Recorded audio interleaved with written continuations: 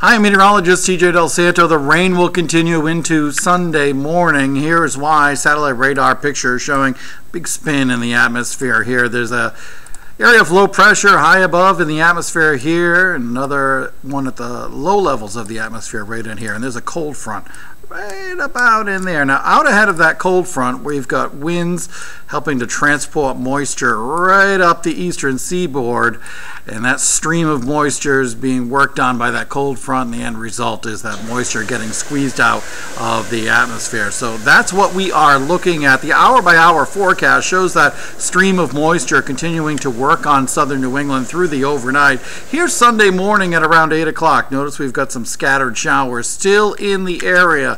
And I think by noontime, any shower activity should be off to our east, mainly impacting Cape Cod. Notice maybe a little bit of sunshine during the afternoon on Sunday. Perhaps not a bright and sunny day, but I think we will see a little bit of sun within a deck of clouds overhead. So the morning looks to be a little wetter than the afternoon on Easter. So overnight we are looking at some rain to continue off and on, maybe a little heavy at times. Temperatures generally in the 50s, so another relatively mild night ahead.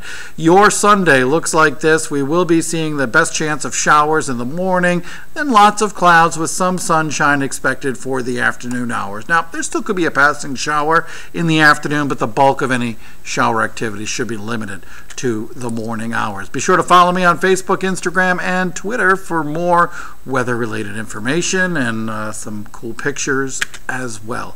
Hope you have a nice Easter and nice Passover. Again, Sunday we'll start off with some showers, a little bit drier in the afternoon.